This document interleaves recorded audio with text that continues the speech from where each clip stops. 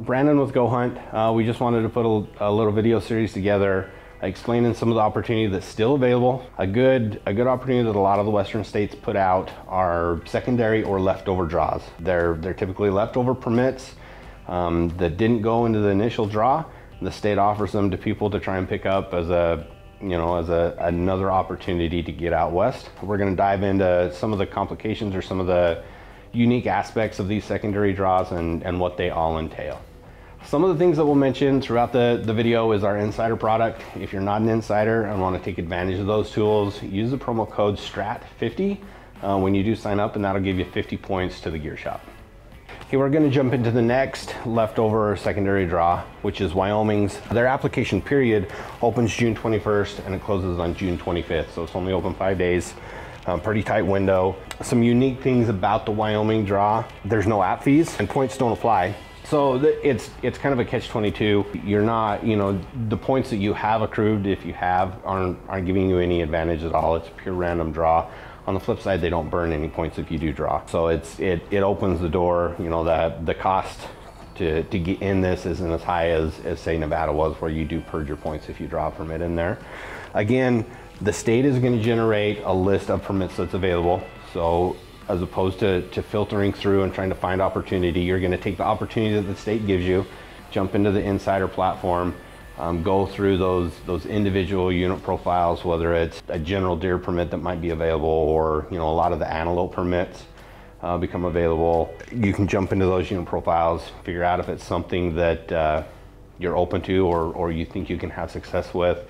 One thing I'm going to jump to right away with that, our product's going to explain what the access is like.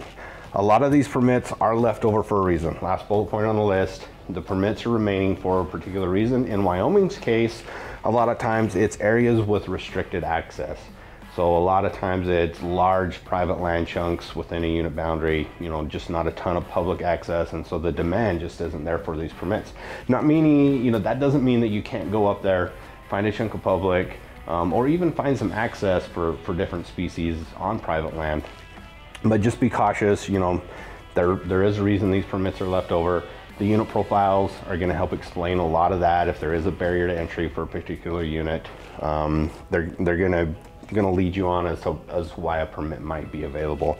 From there, some unique things: residents, non-residents can apply in the same party. So if you want a party app, say your entire group that you hunt with didn't drop permits this year, they still want to get out this fall, you can put up to 6 people on a party, even if they're a Wyoming resident and you're a non-resident. You can go up there. And a little bit of information: more than one permit. It is possible in the state of Wyoming to obtain more than one permit per species.